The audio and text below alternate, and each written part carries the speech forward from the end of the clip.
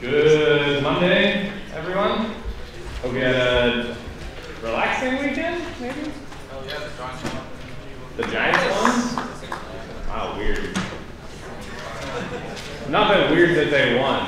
Weird that we have Giants fans in the audience, I guess. Cardinals almost won, so that's nice. Cool. Some things we don't want to talk about. Okay, I understand. I'm a 49er fan, so I feel you. All right, cool. So before we get started, today we're going to talk about calculating first sets, and I think we're going to be able to get into calculating follow sets, which, as you all know, because you reviewed Project 3's description, this is core to Project 3. And to further motivate you into how important Project 3 is and to start early, these are the scores from last semester of everybody's Project 3. So you can see there's actually a good amount of people who got over 100%. There's a little bit of extra credit if you read the grading there carefully. But you can see how quickly it goes down.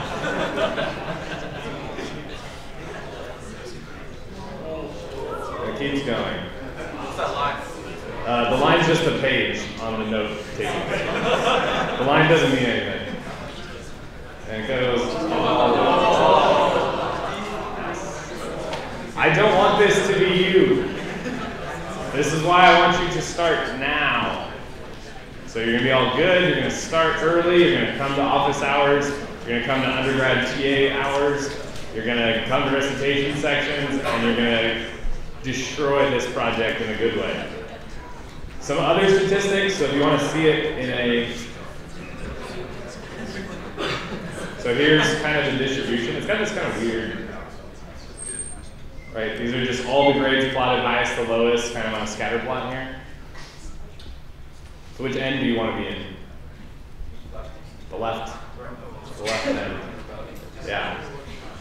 All right, to further break it down, I got some stats. The average was 53.9%. And so you think, well, there's a ton of zeros here, right? And actually, some of those people withdrew from the class or weren't involved or whatever. And so even taking out those zeros, the average was still 67.39%. And then I dug down some more, and I figured out, based on people's final grades, what was the average of what they got. So people who got an A- or higher, the average was 101%, which makes sense, right? You get 105% on this project, it's a lot easier to get an A in the class. The Bs the average was 70%. The C's, the average was 38, and the not passing grades were 14%. So this is also why this sets you up very good for the rest of the semester, because a good grade in Project 3 makes it a lot easier to pass the class and do really well. So questions on this and the importance of Project 3? I won't take individual Project 3 description questions. That's going to happen in recitation sections. Yeah? Slightly related, do you give A+? Yes, but you have to score very high. I think 5 students got it last semester out of 126 or something like that. So yeah, I think it's on the website, right? On the syllabus.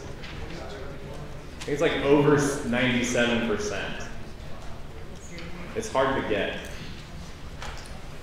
Any other questions? I saw there was like another hand over there. Yeah. Some people, yes. It's a variety of reasons. Some people definitely ran out of time. Like there's people who came to me and talked to me and said that they ran out of time on Project 3 and that's why they did so poorly on it. So that's definitely part of it. Another thing is people, you have to kind of fight that feeling of not getting help. So starting early helps because you get stuck and then you go get help getting unstuck, and then you keep going. So that's why I encourage people to come to office hours and do all that stuff, because it can definitely help you. We can help get you on the right track if you're getting on the wrong track. But if you just sit in your room or in the lab or whatever working on it and don't get any help from anyone and just are stuck for days at a time, you're going to have a tough time. Yeah?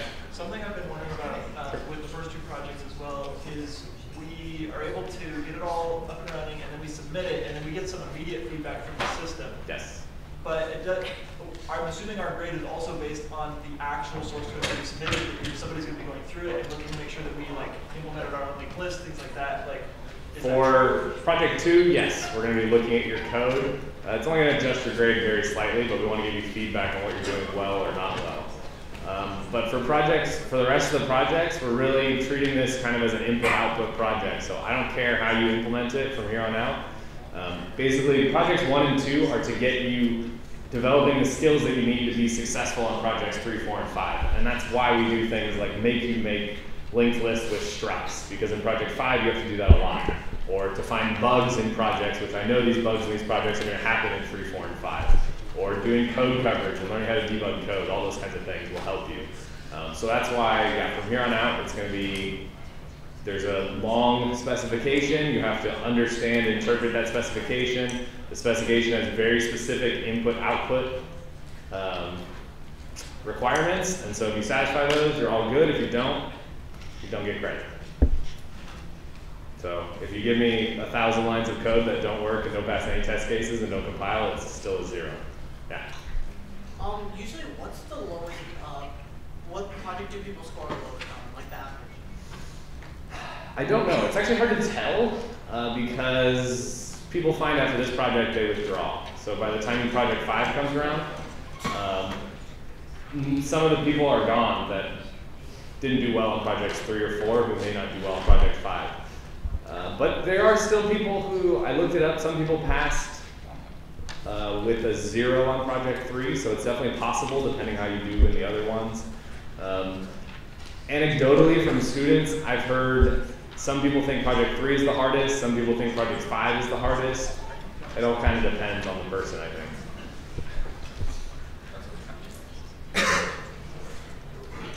Any other questions? So the good news, this isn't just to scare you, right? The good news is this chunk at the top, right? It's possible, and you can do it. I'm not going to curve it or anything.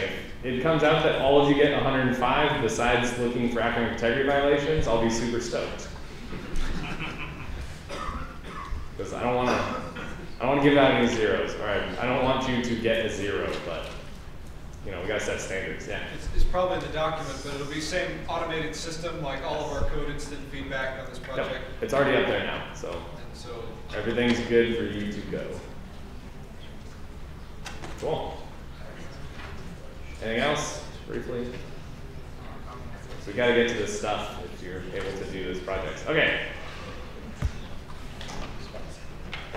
All right, so last week on Friday, we started out basically developing our own intuition of first sets.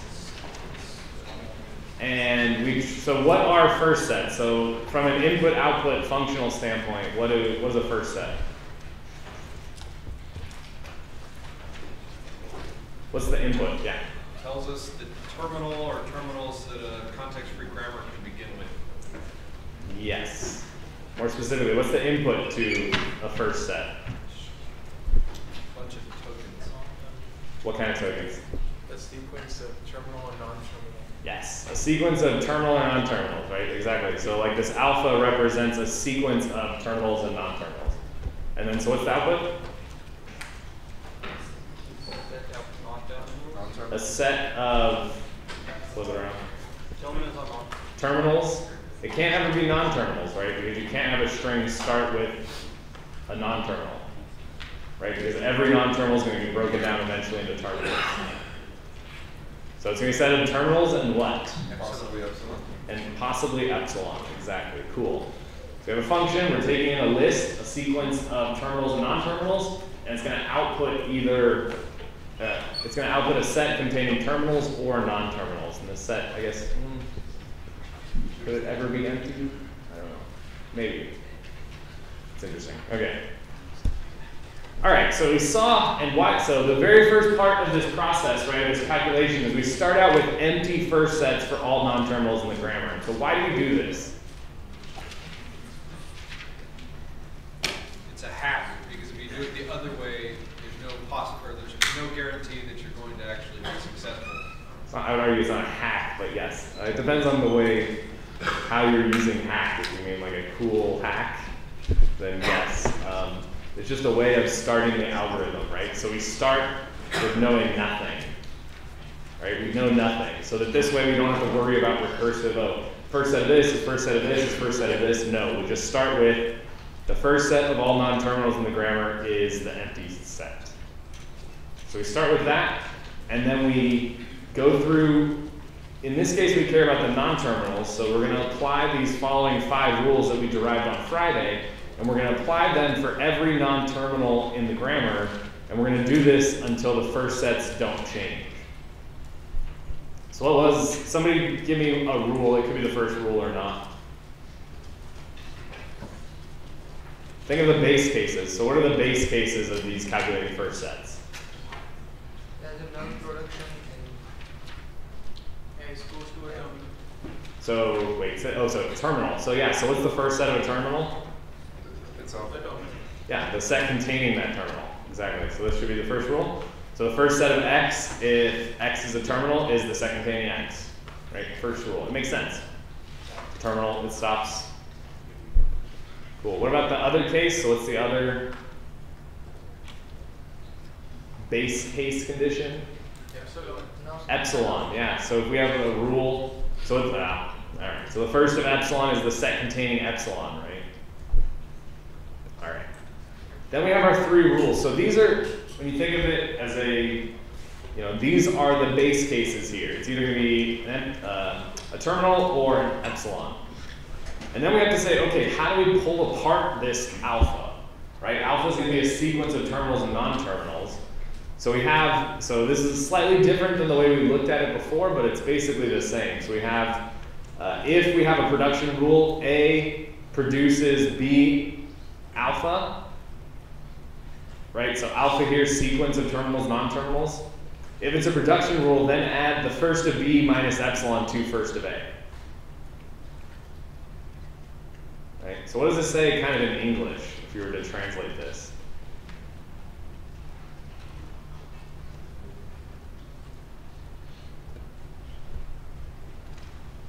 How do we know there's an epsilon in B?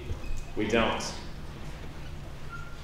Wouldn't we only want to add the first of A to the first of B if there was an epsilon in B? So what this says is we add the first of B. So we take the first symbol on the right hand side. So the leftmost symbol on the right hand side, calculate its first set, subtract epsilon, and then add that to the first of A. I was reading that as first of alpha. This one? Yes. Yeah. So we don't even worry about alpha in this case. We just say for everything, right? For every rule that's in this form, we always do this. We add the first of B to the first of B minus epsilon to the first of A. So then do we care if there's an epsilon in first of B? Yes. Why? Because if there is, we might have to look at alpha to see what its first. Yeah, but that's the next rule, so we don't have to worry about that. Just for this rule. So you're talking about going ahead too much.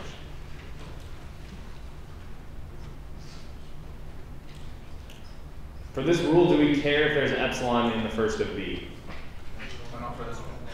No, for this one we don't care. We just know we always have to take out epsilon, right? If it's there, we take it out. If it's not there, then we leave it as is, right? We're doing set difference here. And so we add that, and we're talking about sets, so when we add it to a set, right, it's going to add it to the first of A. Cool. Now we have to deal with the case of what if there is an epsilon in the first of B? All right, so it's going to look complicated, but it's not. Well, once we pull it apart, I know I'm just doing this to freak out. So we know intuitively, right? So what do we know? So if there's epsilon in the first of B, then what do we do? For first of alpha. Right, we'd add the first of alpha to first of A, right? So this is just saying, okay, let's pick apart alpha, and let's say alpha is composed of B's from index 0 to I, and then from I to K. Right? So all this means is, let's say there's epsilon in the first of B0, B1, B2, all the way up to BI, right? So the i's represent epsilons. There can be epsilon in all those first sets. Then we add the next one, first of BI plus 1, minus epsilon to the first of A. So add the next one.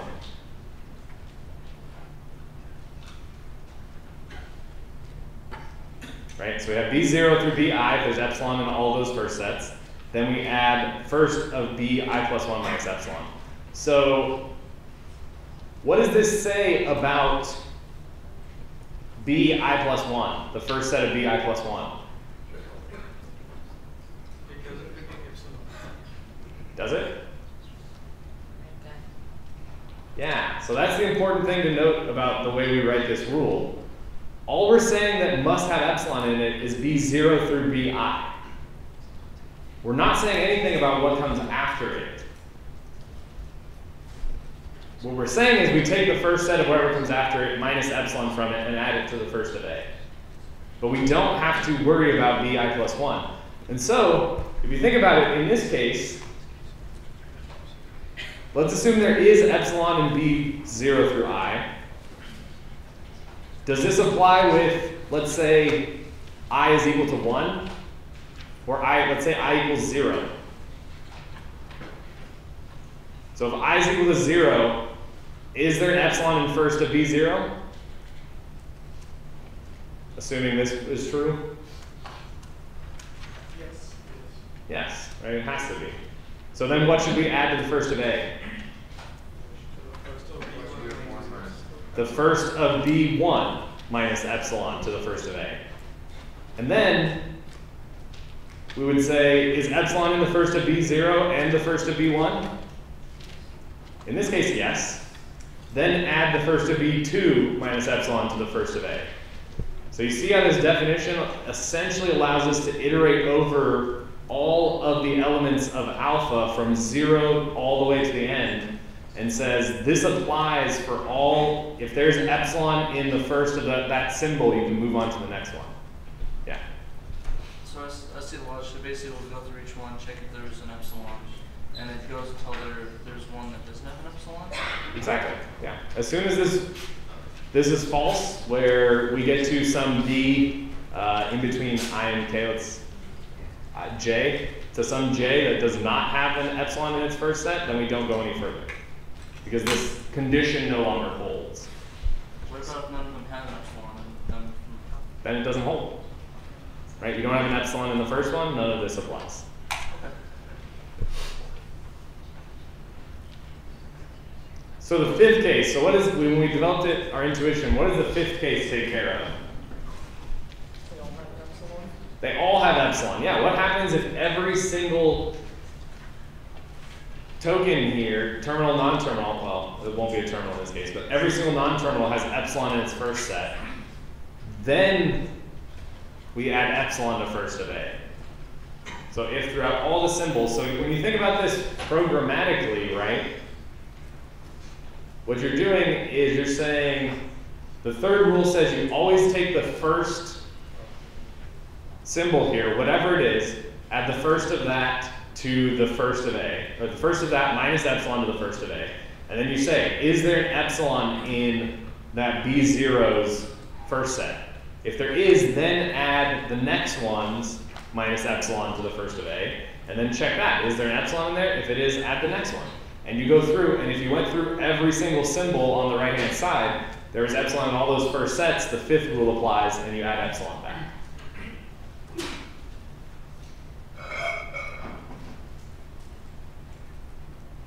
Questions on the formalism, the formal rules, and the linkage to the intuition we talked about on Friday?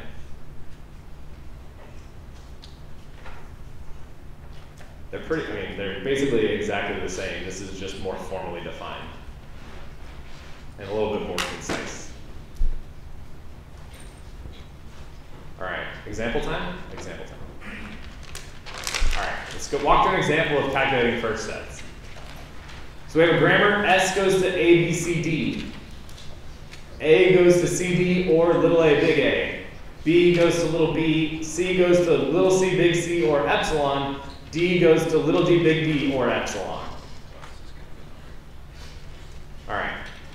So we're going to do just like we did when we were calculating these by hand. I mean, we're still going to calculate these by hand, but even with the rules, we're going to basically make a table and say, oh, that's weird. Okay.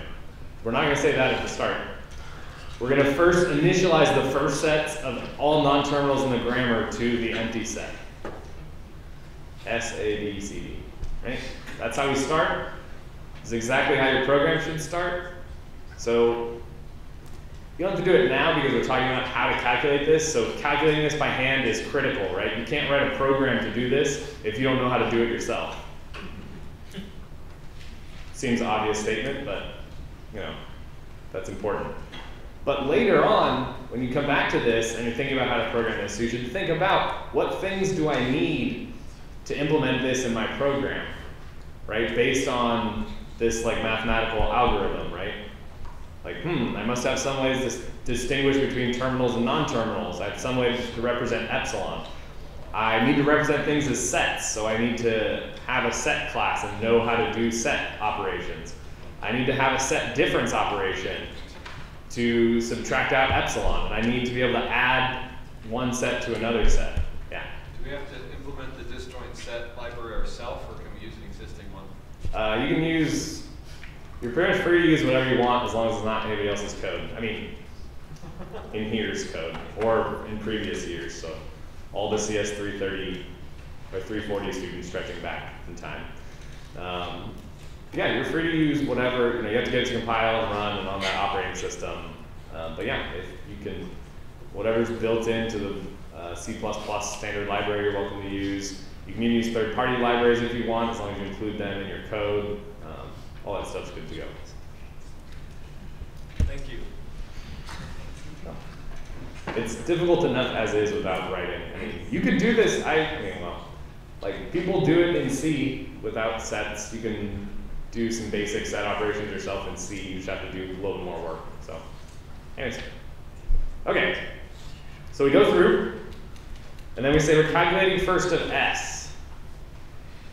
So which rule applies? Is S a terminal? It's a terminal? Oh, so the rule 1 doesn't apply? Is it epsilon? Nope. Rule 2 doesn't apply? Are there any rules with S on the left-hand side where we have S goes to something? Just the one. Yeah, just the one. Perfect. So then we have rule 3, which says that if we have this production rule, so the other way to look at this is when you're calculating the first of S, you go through the rules where S is on the left-hand side, right? That's what you're looking for, and only looking at those rules. We don't care, for calculating first of S, we don't care about any of this, anything else. We only look at the rules where S is on the left-hand side. Okay. So then we take the, so what's the leftmost symbol on the right-hand side of this rule? A. So what's the first A? Empty set. Perfect. Empty set minus epsilon is the empty set. And we add that to the first of S, which is the empty set. Yay. No progress made. All right. Then we look at A. So we want to calculate first of A. So we know A is not a non-terminal, not epsilon. So then rule 3, we want to check if that applies. So if A goes to B alpha, then we add the first of the leftmost symbol on the right-hand side. So what do we have to pick first? Is alpha, in this case, CD bar little a big A? No, right? The important thing to remember is that bar is just shorthand for two rules. A goes to CD and A goes to little a big A. Okay, so we first add, okay, let's see. We first add the first set of C, which is empty set, to the minus epsilon to the first of A, which doesn't change it. And then we look at the next rule. And then we would also say, is epsilon in the first set of C? No, so we don't move on. Then we look at the next rule and say, okay, we take the first of this leftmost symbol. The leftmost symbol is little a, so it is the first of the set containing A. So the first of A right now is the set containing A. Cool. All right, first of B, what's it gonna be? B. Second contain little b, yay. Cool. All right, first of C.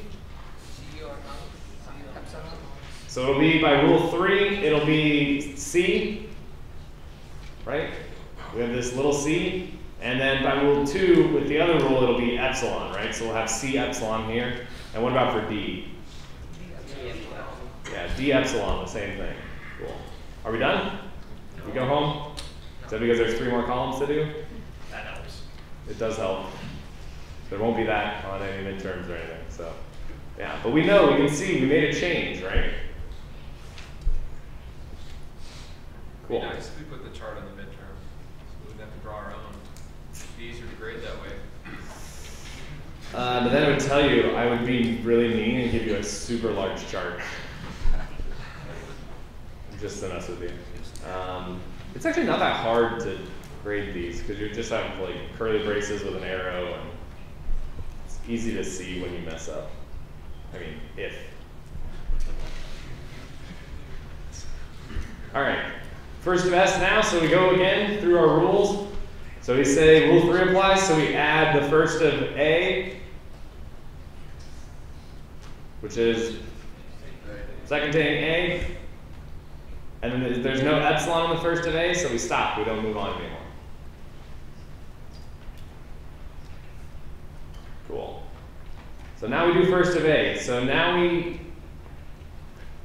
look at this rule and we say, okay, first of C minus epsilon, add that to first of A. So now first of A will have C, little c.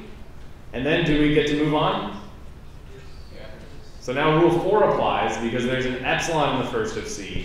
So now we add the first of D minus epsilon to the first of A, which is going to be little d. So now we have little a, or little c and little d. And then do we add the next thing after D? Does rule 4 apply again?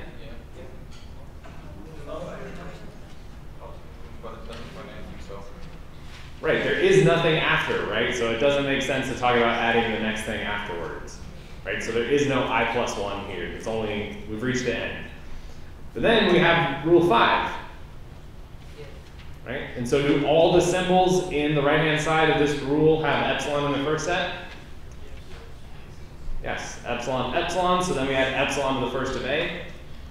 And then we would go and check this other rule and add the first of little a to the first of big A. So we have CD epsilon little a, which I guess all the rules are here. ACD epsilon.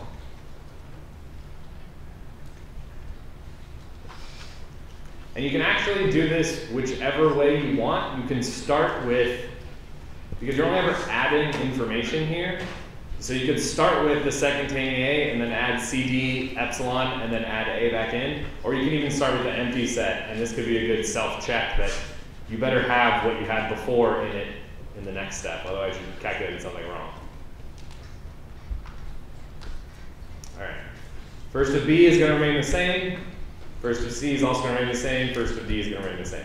Are we done? No. So you see it's kind of cool, like the information is kind of propagating throughout all of these first sets based on the rules and their relationships and how they appear in the grammar. Right, so like before, well, when we got to C, when we got to A, we didn't know anything about C and D, so we didn't get that much information. But now that we know more about C and D, we can understand that, oh, actually the first of A can be a lot of things, A, C, D, and epsilon. And as probably as you can see here, this is going to impact S and change what we do with S. Okay, so first of S, we do rule number 3, and we say add the first of A minus epsilon to S, so this is going to add ACD. And then do we go on? Does rule 4 apply? Yes, so what's first set do I add? B. So there is an epsilon in the first of A, so I add the first of B minus epsilon to S. So this is going to be B, and then do I apply rule 4 again and add the first of C? No epsilon, right? No. There's no epsilon there. Right? And this makes sense based on the grammar. right? So A can go to CD, and both of those can go to nothing. So there is a chance that this A basically disappears and doesn't produce anything in the resulting string. But this capital B will always produce this lowercase b, right? So strings that S generate have to at least start with either an A, C, D, or B.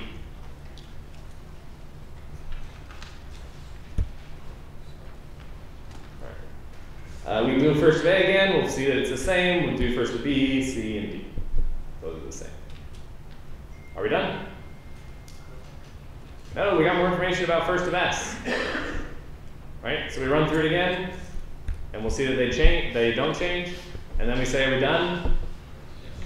Yes, we are done. This is the first set of every grammar in our language.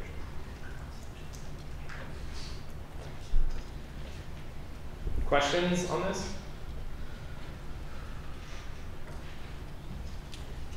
So there's two really cool things that I like about this. A, I mean, you'll practice it by hand, but it's mechanical, right? And you're just applying an algorithm, doing a process. And this is why you can write a program that can do this exact same thing. So it doesn't matter how this grammar looks like or what this grammar does, you can still calculate first sets for every non-terminal in the grammar. Yeah? Is it always top down, or can it be bottom up? Say that again?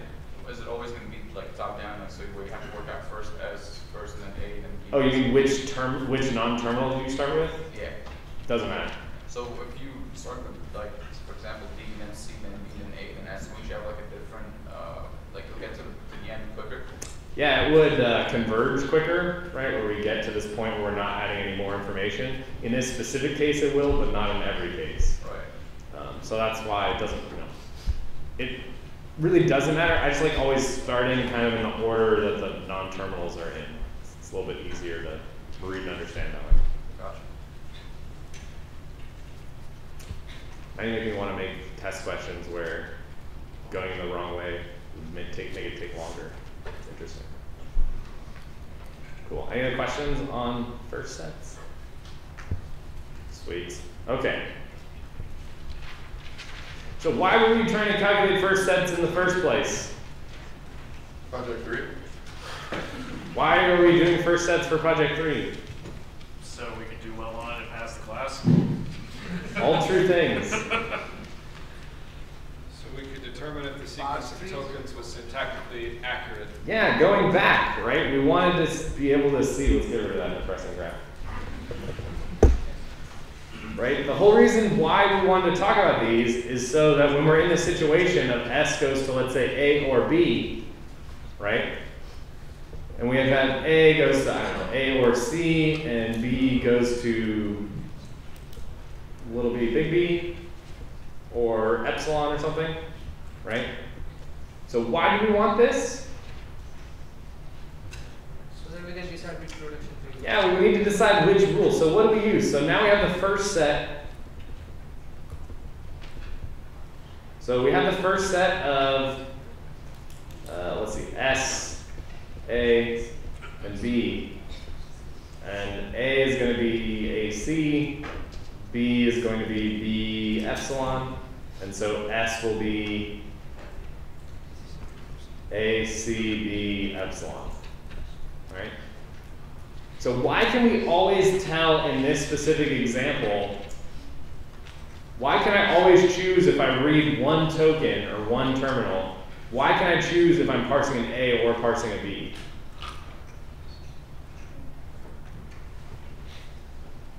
So can you choose? Let's go with that. So let's say,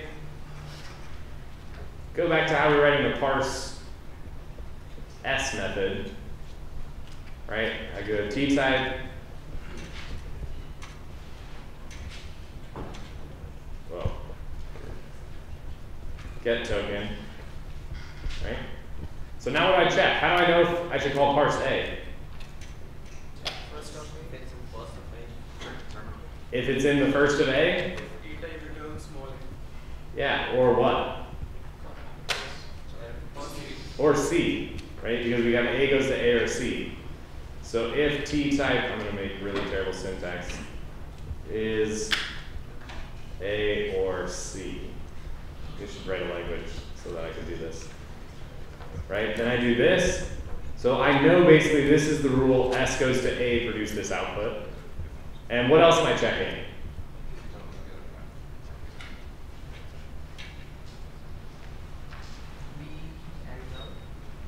Was it? B? Yeah.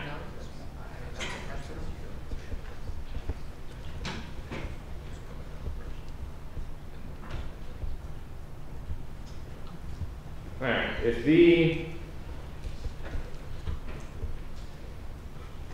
so let's say I changed this grammar to be like this, and this was the first sentence. Now can I tell by looking at one character? No. No. So then how can I use the first sets to create a rule that says if I know the first sets of all non-terminals in the grammar, I can say that I can always distinguish between these rules. So what is it about the first sets of A and B? No common. Yeah, there's no element in common of their first sets, right? So something like, I'm gonna get rid of all this, I don't actually need this right now. And why is erasing so slow? Right, so say like if I have a rule, S goes to alpha, and S goes to beta, right? So if the first of alpha intersect with the first of beta, should be what?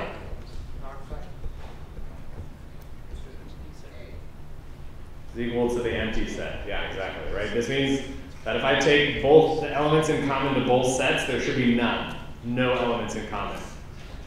Right? This way I can actually tell which one should go. Does it make sense?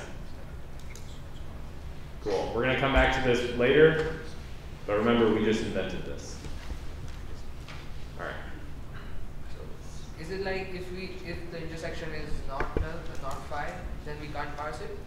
Correct. Well, we can't parse it efficiently, right? We can always do the incredibly brute force way of parsing it and try every possible combination. So yeah, we can try parsing it with A and then try parsing it with B if that failed, and then say either it could be parsed or it could not be parsed. But to parse it efficiently by only looking at one token in advance, which is where we're going with all of this. So it's predictive recursive descent parsers, but we'll get to that in a bit. But I want to build up a little bit before we talk about follow sets. I need to talk about why we need follow sets. And so this is kind of where we're leading here. Can we look at one or more next terminals and decide? Say that again? Currently we are looking at only one symbol. Correct. Right? Can we increase the window and maybe then we can decide which production to use? I think in general, yes, but then like calculating second is a lot more difficult than just calculating first. So for right now, we're just focusing on specific types of grammars that we can easily distinguish based on one token. But yeah, there's infinite types of grammars. So yeah, there's grammars where you could look 2 tokens or 3 tokens or 4 tokens, but we're trying to avoid that. General compilers have only one look ahead? Say it again? Normal compilers, like C or whatever, they have only one look ahead or they have multiple look aheads? Depends on the specific language. We'll actually see an example that's taken from real parsing, so I'll share that with you in a second. It's a good question though, I should look up. I'll bring my C book. Does anybody have that C book that I recommended? You have it? Okay, maybe later. But in the back of that book, it has the whole context-free grammar of the C language. So everything that you need in there. And I don't know whether it's this way or not, but it's interesting. Probably, yeah. I have a question about like the thing that we just did earlier. First sets? The table. Sure. Yeah. Where's the populated one? There we go. There we go. So for example, say B actually was like B and epsilon. With S and an epsilon, because like we already have C and D, like we won't point to the next like C or D because we already have it, or would it actually so you can store C and then D again? You would do it again. So you would if there was B or epsilon here, you would add the first of A minus epsilon to the first of S. And you'd say, is there an epsilon in first of A? Yes. So you add the first of B minus epsilon to the first of S. And then you'd say, is there an epsilon in first of B? Yes. Then you'd say, then add the first of C minus epsilon to the first of S. Is there an epsilon in the first of C? Yes. Then add the first of D minus epsilon to the first of S. Yes. And then you'd say, is there an epsilon in all these symbols? Yes. Then finally add epsilon. So how would S end up looking like at the end? I think it would be the same, but with epsilon. Oh, so it'll just say A, C, D, G, and then epsilon? Yeah. Oh, so the epsilon won't point like at the C after that again because it just stops it since we already have C and D already in the thing. No, it doesn't stop anywhere. So it only, the fact that A can go to CD basically means that C and D's first sets are already in the first of A, which means we add them to first of S. So really we're not adding any additional information by doing this, but in general you don't know that for certain, so you should just do it every time. Right. And because that information is already there, you're not changing the first of S. Oh, okay, gotcha. So we don't just keep adding. Right, so you're just adding its set union, its set, right? So you're adding it to this set, you can't have more elements of a certain thing in the set, so. Awesome. Cool. All right.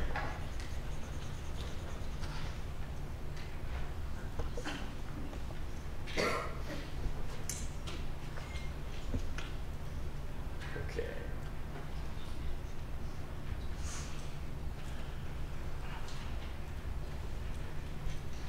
All right, now I have to make up an example. Okay. A or B. Well, A. B can go to B.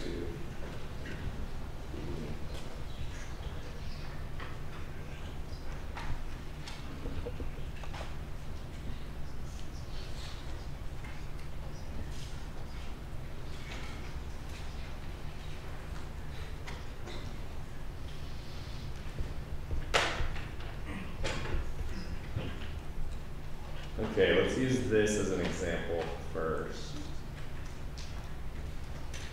Is this right? Is this what I want?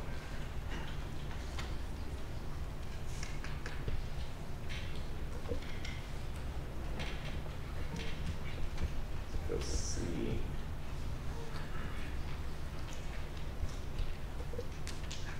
No. Okay.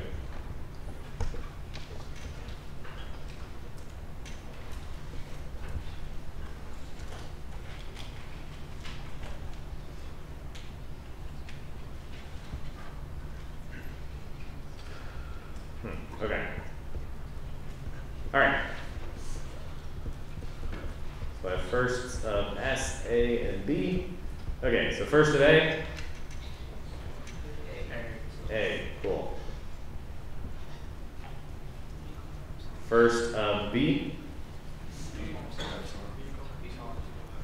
B, epsilon. Oh, this still doesn't show exactly what I want to show. Okay, so by our first rule,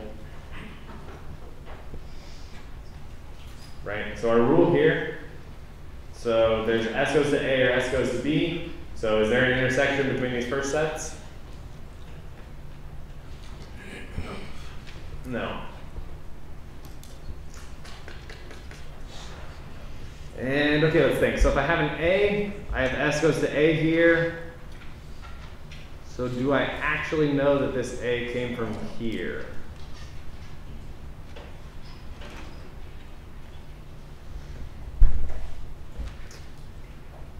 So parse S, I can parse S, S goes to A, little b, big B, little a.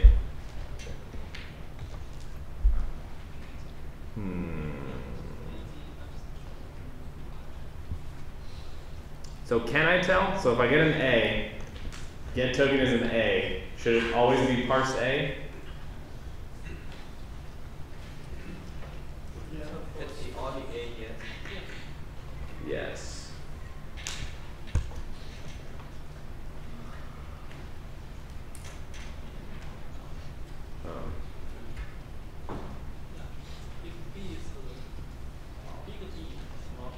If B is a little b,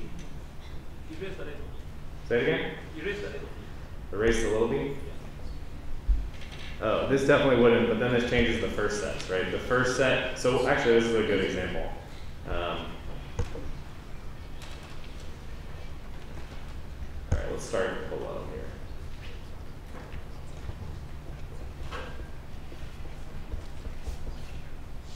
So I have S, A, B. Okay. So I start out with all empty sets. All right, let's start with B. Start from the bottom. Okay. So I apply rule 3 to this rule. B goes to big B, little a. And so then I say add the first of B to the first of B. Or first of B minus epsilon to the first of B. What's the first set of B? Empty set. Yeah, empty set minus there's an empty set. Do I move on and add first of A? No, not yet. Not yet, because there is no epsilon in first of A, or first of B. Exactly. Cool. Then I add here, so this gives me epsilon.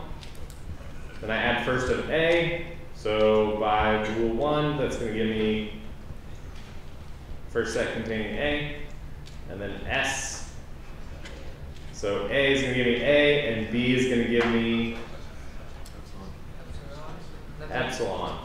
So let's think about exactly how this happens, right? So I have A epsilon. Right? Let's think about exactly how this happens, right? And it's important to think this way because this is the way your program should operate, right? So by rule 3, we have the rule S goes to B. So by rule 3, it should add the first of B, what? Minus epsilon. So the first of B minus epsilon to S. So the first set of B is the set containing epsilon. So we take out epsilon, it's the empty set. So we add the empty set to S. So where did this epsilon and S come from?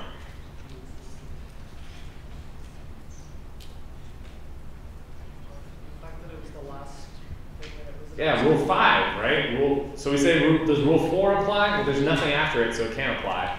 But then we say, okay, rule 5. Is there epsilon in the first sets of all symbols here? Yes, there is. Then we add epsilon to the first set of S, right? And this is an important distinction because when you're doing this mentally, it's clear that the first set of this S goes to B means we add epsilon to the first of S, right? But it's important to understand how exactly that happens by precisely using our rules so that when you program it, you can make sure that this is happening in the same way. Cool. Okay, we're not done. Let's start again at B. So now I add the first of B minus epsilon to the first of B. So the first of B is set containing epsilon, so we add the empty set. But then I say rule 4. Does rule 4 apply? Yeah, so we add the next one, the first of the next thing, to the first of B. So what's the next thing after it? A. So we're going to add A. And so we say, does rule 4 apply again? No, because there's no epsilon here, and there's nothing after it. Does rule 5 apply? Here? Is there epsilon in the first sets of all the symbols of this right-hand rule? No, yeah. Why did you go for rule 5 when we know that A is a dominant? We're just being thorough. Did you start going from the bottom up just because of the conversation Yep. we had earlier? Yep. Okay. Just because. And so B goes to epsilon, adds epsilon. Yeah, there's no difference. You can start in whatever order you want. A is still going to be A.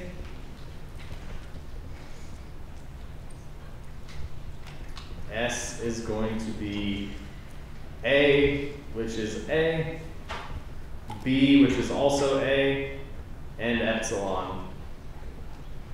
So can we distinguish between S goes to A or B by those two rules?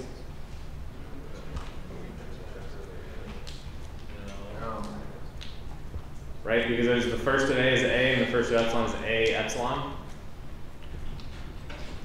Right, so this is, so we actually can't, so this grammar we'll see is not predictive. Cool, all right, we'll stop here. This is a good starting point. On Wednesday, we'll tackle follow sets. It'll be awesome.